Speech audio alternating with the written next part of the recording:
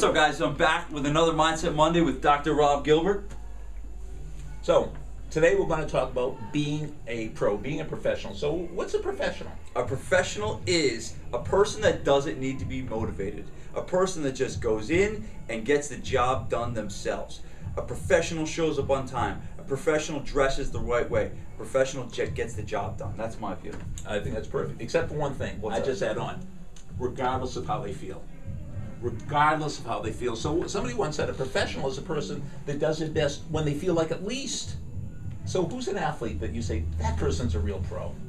Well, I'm a big fan of the old school 94 Knicks, so I'm going to say Patrick Ewing. Yeah. What do you think a young kid would say? Who on the Yankees is a real pro?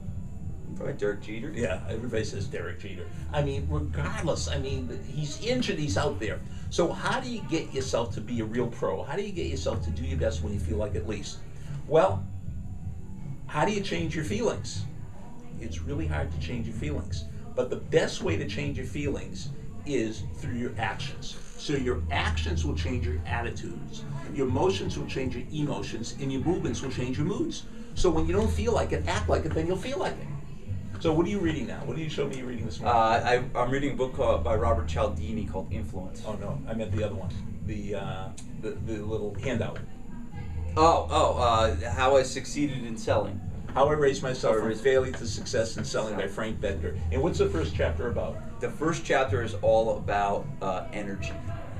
And this guy who wanted to get to the major leagues and was a total, he was just cut from his minor league team.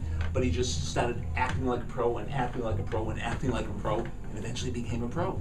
So you might not be able to change your thoughts and you might not be able to change your feelings, but you can definitely, right in this moment, change your actions. So your actions will change your attitudes, your emotions will change your emotions, and your movements will change your moods.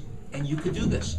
Anybody could do this. So act the way you want to become, and you become the way you act. Absolutely, positively, guaranteed, period.